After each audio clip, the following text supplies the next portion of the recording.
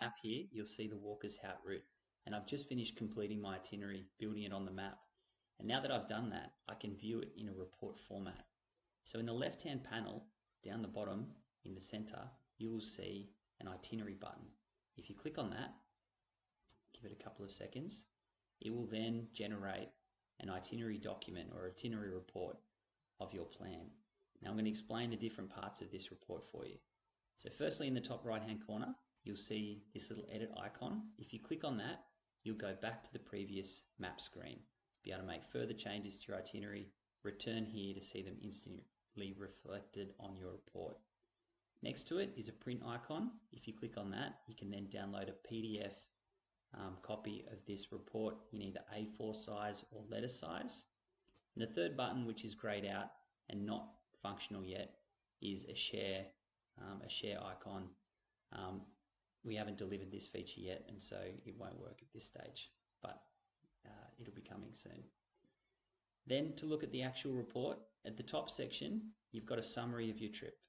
So you've got things like your start location, your finish location, which direction you're heading, number of days, total trail stats, average trail stats, and the hiking speeds, all 4 hiking speeds, with the one highlighted that you're intending to follow when you're there.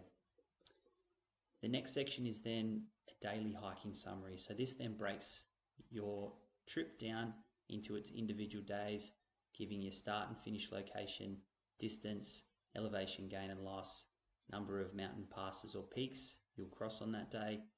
Again, all of the estimated hiking times with the one highlighted you're intending to follow, and then the planned transport time for any transport you're intending to take along the way.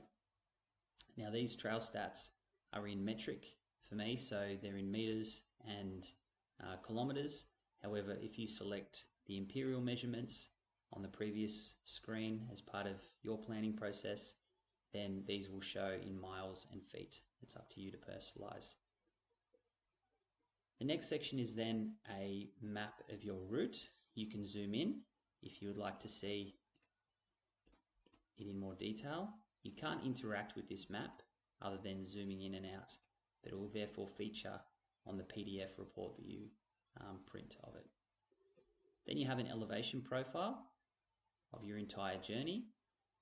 The teal color is where you'll be hiking.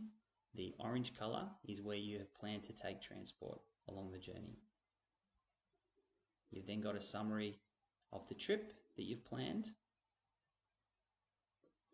And then we get down into the section that breaks the trail into each of its individual days. And the start and finish locations of each of these sections are points of interest. So they are things like villages, transport stops, mountain passes, accommodation along the way, such as refuges that you'll come across in remote locations, and other points of interest that you would ordinarily see on the signs or on a physical topographic map of the area. You'll also see in here we've got sections for any of the planned transport that you'll take to, and that's when the 2 columns on the right hand side have been populated. So it highlights here that on day 1 the planned Praz gondola will be taken, and it takes about 15 minutes to go from the bottom to the top. After the daily breakdown in table format, you've then got an elevation profile of this day, and so therefore it's sort of that zoomed in view of just specifically this day, which you can then sort of tell from the top one that it's that first part of the entire journey. You've then got some notes on each of the routes that form part of this day, the names of the mountain passes or peaks, the planned transport, and then any other transport that's available to you along the route this day, and then where you'll be staying at the end. Each of the days of your journey then has a similar breakdown that you can then review.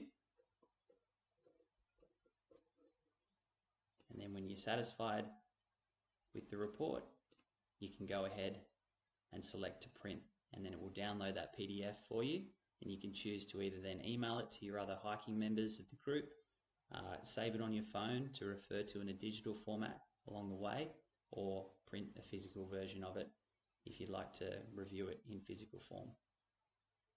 Let's return back to the map now.